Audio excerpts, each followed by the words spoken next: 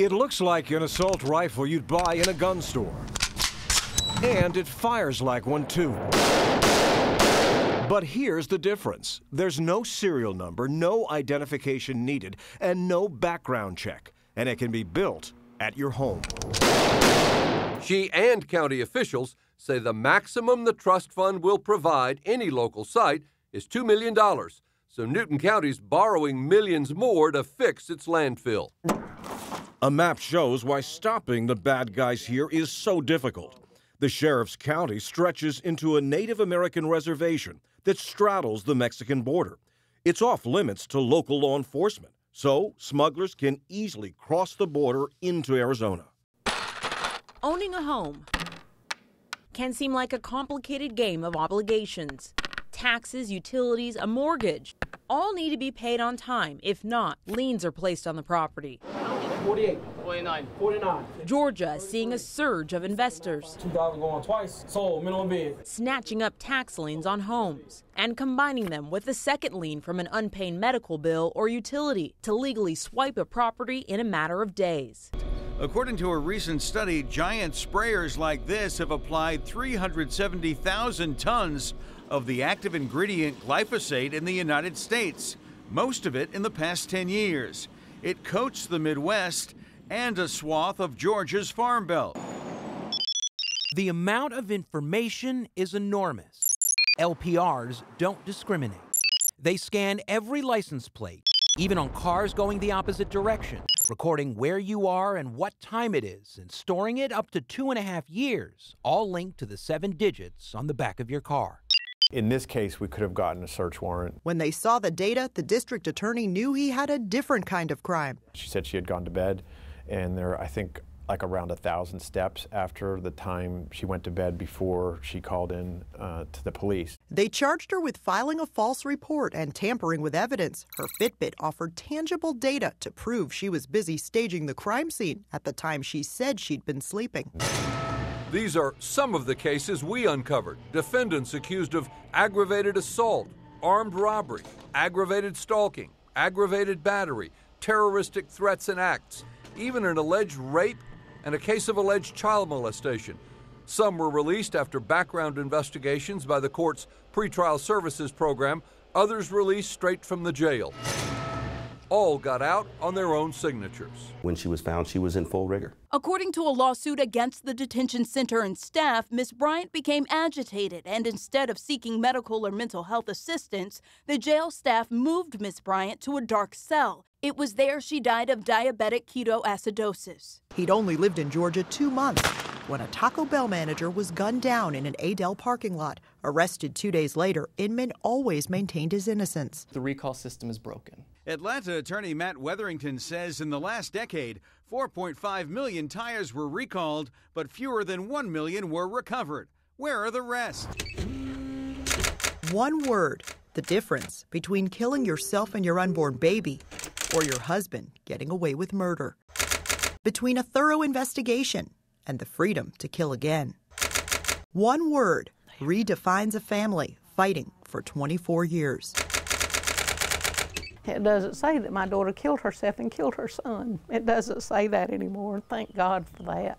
Privacy rights advocates worry the collection of this data, combined with cameras, threatens anonymity in public. And there's no federal laws limiting how facial scan information is used. A WSB-TV investigation with the Atlanta Journal-Constitution and the Georgia News Lab found 1 in 6 jail deaths by reasons other than natural causes involve someone with mental health problems. Constance Pateau never thought twice about the push-button starter on her car until it almost killed her and her toddler. He just completely went limp in my arms. The most terrifying moment of my entire life. The busy mom was ending her workday, pulling into her garage. As I came in, I wanted the garage door to be closed when the conference call started, so I went ahead and I pushed the button to close the door. And I think in my head, I just told myself that I had pushed this button and not this one. A mistake that sent carbon monoxide flooding through their home as they got ready for bed. The largest facial recognition database in the world is, you guessed it, Facebook. It's larger than the FBI's and more accurate. Every time users tag a photo, they are, unwittingly, improving the accuracy of its facial recognition system. And they are linking personal information from the individual's profile with a name and a face. Records show a company bought their tax deed for $130,000 in early June 2014. The law gives homeowners 12 months to recover, but there was a problem. Her uncle had a medical lien. Another company, Trintech, bought it and the deed from the first company, creating a super lien and bypassing the waiting period. Trintech asked a judge to let them foreclose less than a month later. We ordered a kit which cost around $500. It came by the U.S. mail, neatly packed and ready to assemble. We followed instructions that called for hollowing out the trigger pocket of the rifle. It holds the key parts of the gun, including the firing mechanism. In less than 2 days, our AR-15 was ready for the range, and it's completely legal. It's tracking your every move at all hours of the day or night. Most of their pools are warm weather only. They've been open only 300 days since the government started requiring pool lifts. Each of Hagler's suits says he personally visited. That means Hagler would have had to visit a motel about every 3 days. A passenger's face scan is instantly compared to existing pictures in the government's database. It's said to be more authentic and more reliable than documents, even fingerprints. Pickups are done by private contractors. Some charge for recycling, others do not, but the records aren't public. What we know is what Cobb pays to administer its recycling program. In 2014, $440,000. That dropped to just $45,000 last year. Will it ever be a moneymaker or break even? They capture a still frame of a student's eyes.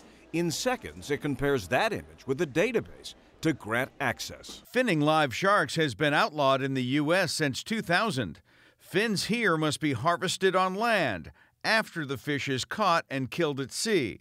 Coal ash is the waste from burning coal for electricity, something Georgia Power did here for decades. It's full of toxic metals like lead, arsenic, mercury, and a bunch of other things you don't want in your water. And environmentalists are sounding the alarm over how Georgia Power plans to store millions of tons of coal ash at 5 North Georgia facilities. Devanya Inman has had nearly 18 years to question his faith and his belief in the justice system. It's like they're saying, who cares if we're wrong or right? The National Transportation Safety Board is now investigating recalls gone wrong. The information is supposed to be your own to help improve your fitness. It can also help prove how active you were before an injury. If you ever cared anything about Julie, please tell the truth.